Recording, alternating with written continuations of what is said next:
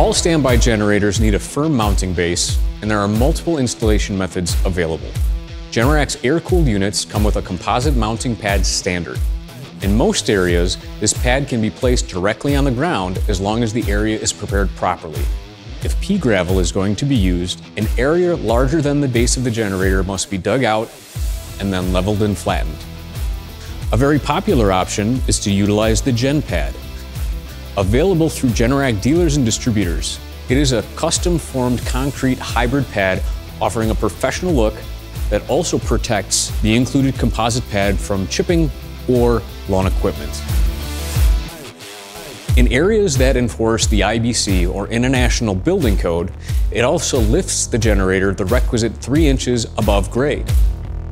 The GenPad features preset screw holes that line up with the generator's mounting holes and include the necessary mounting hardware for the most convenient installation experience.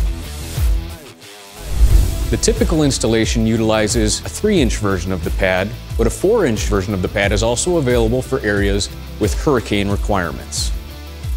Now, there are areas that may have significantly uneven landscapes or areas that are prone to flooding. In these applications, Generac recommends the elevated stand options offered by Pylex, a preferred Generac vendor. Pylex offers a unique product that screws metal posts into the ground to create a level mounting surface. A solid mounting base then fits directly on top of the 4 corner posts.